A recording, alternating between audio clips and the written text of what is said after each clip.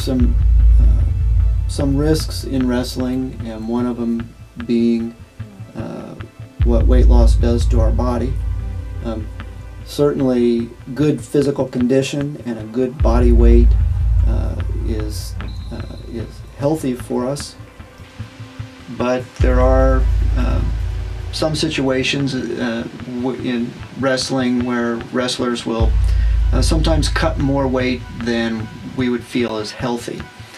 And there's really a couple different issues. One is cutting weight rapidly by severe calorie restriction. That sometimes backfires, because when we restrict calories, our body has to get energy from somewhere, and the place we start to get energy from is through the metabolism of our muscle.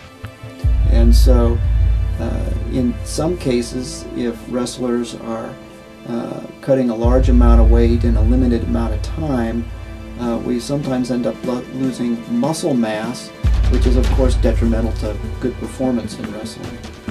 You know, back when we used sauna and plastic suits to get water weight off, I can recall a couple occasions where we had wrestlers with very significant tetany, where the muscles tighten up and contract, and then they can't function. Mm.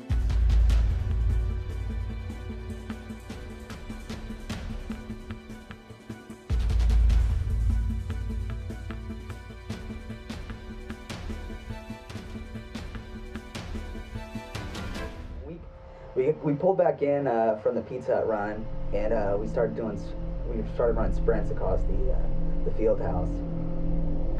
And next thing I remember is trying to get up the ramp and collapsing. I couldn't even walk up the ramp.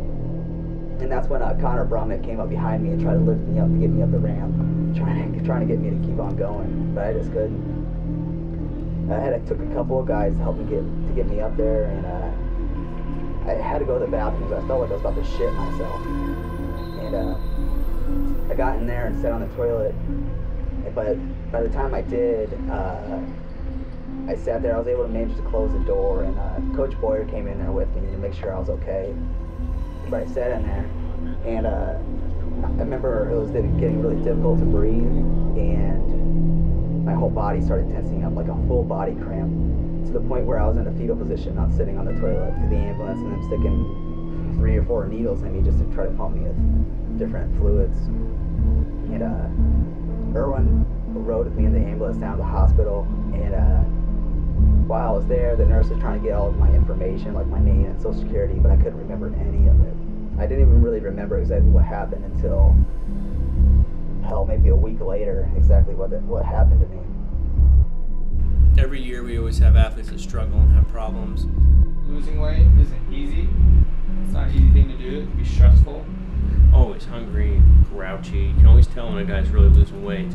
That weight class, they're only allowed to lose about 2 pounds per week. If you lose more than 3% of your body weight, your body just really starts shutting down. You can get body cramps. Your heart is essentially a muscle, and you don't want that working any harder than it's supposed to. It's very dangerous. On average, most wrestlers will cut a challenging amount of weight at some point in their career. As the sport continues to grow, more and more coaches and trainers are becoming better at stressing the importance of a proper weight cut plan. While proper nutrition is obviously worth noting, wrestlers should strive to avoid dehydration at all costs. However, whether or not wrestlers cut weight properly is a choice they must make on their own.